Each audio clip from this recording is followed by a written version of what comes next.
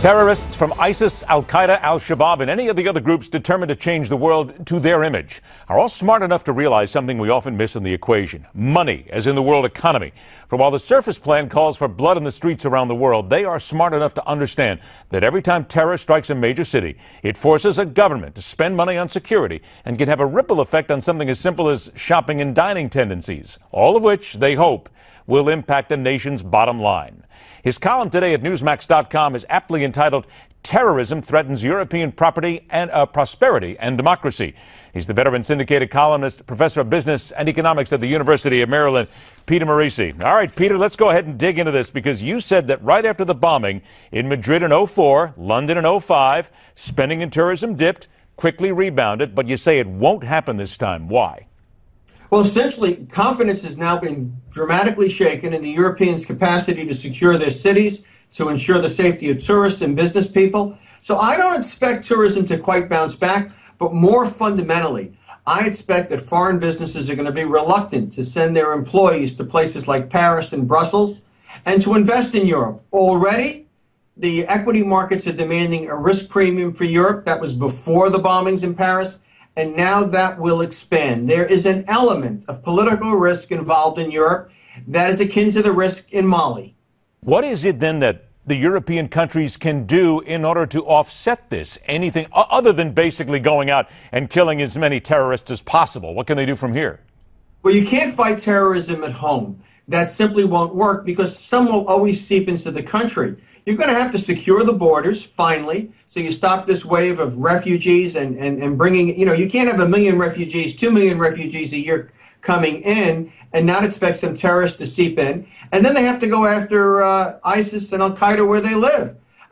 People might not like it. People like Barack Obama don't want to hear about it, nor does, Mr. Holland in France. But it's either fight him over there or fight him here. These terrorists have a substantial financial backing. The other thing is they need to clean up at home. Neighborhoods like Molenbeek,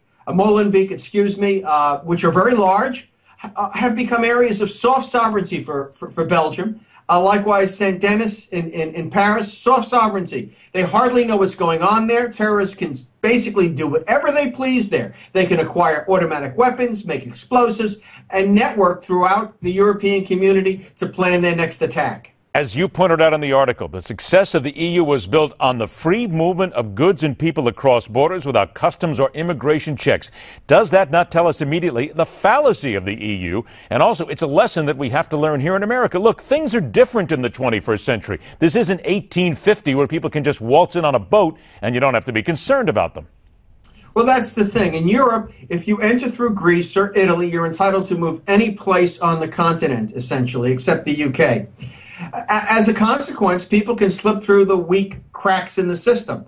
They don't have a common customs system, and they don't have a common immigration system. Mississippi's a poor place, but getting into the United States, into Mississippi through the Gulf Coast, is just as tough as getting into New York, maybe even tougher.